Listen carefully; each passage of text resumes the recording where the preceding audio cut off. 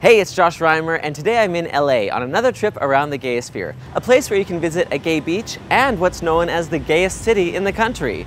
Talk about your ultimate gaycation.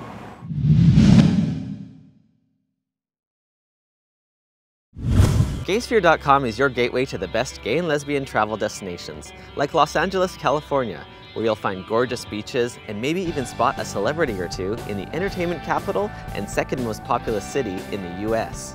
Only New York City is bigger, but they don't have sunny weather for almost 300 days a year. The City of Angels, as it's called, is not known for being easy to get around. Transit can be very slow and a difficult way to try to get from one place to another, and driving congestion can make even short trips turn into long ones. It's best to have a vehicle while you're here and give yourself extra time to get around.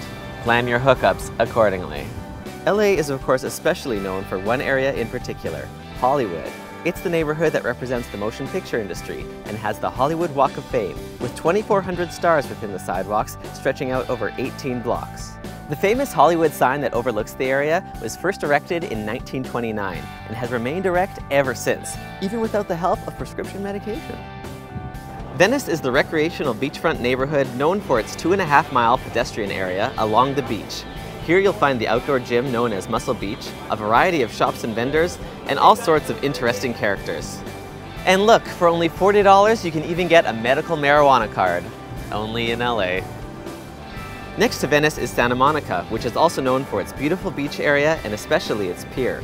Built in 1909, the large double-jointed pier is home to a family amusement park, an indoor carousel that's a National Historic Landmark, and a variety of shops and restaurants. It's also a popular spot for guys with big rods, as in anglers for fishing.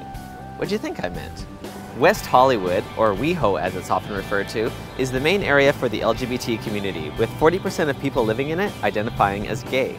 It's filled with all kinds of cool shops, restaurants, and bars. It's been rated the most walkable place in California, so whether you want to shop for stuff during the day or shop for men during the night, it shouldn't be too hard to get around and find exactly what you're looking for. Oh, hello. Silver Lake tends to be where the bears hang out, and West Side is where you'll likely find a twink or two. LA in general is a really diverse city, with nearly half of its population born outside of the US. It has the largest Mexican population outside of Mexico, and ethnic areas specific to about a dozen other large immigrant groups. Today I went to Little Tokyo, Little Ethiopia, and Little Armenia. And I'm guessing that guy has a little dick. There's just too much to see and do in an area like LA to be able to fit it into one video, so the best thing to do is of course to come check it out for yourself. Beautiful beaches, beautiful people, and beautiful landmarks. It really is an incredible place for sightseeing and people watching. Speaking of which, I think I see Lady Gaga over there. Or is that just a clown with bad makeup? Same thing. Just kidding, little monsters. Thanks for watching, and be sure to visit Gayosphere.com to plan your next trip. And of course, subscribe to our YouTube channel so you can catch the next episode when I'll be at another LGBT-friendly location somewhere in the Gayosphere. Now, since I'm here in Beverly Hills, I might as well go do some shopping. Hello, Rodeo Drive. Goodbye, life savings. The famous Hollywood sign that overlooks the area has been erect since 1929.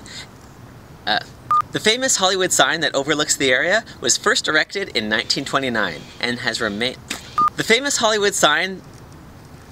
There it is! Just look at it. The famous Hollywood sign was first erected... Oh my gosh. Has remained erect.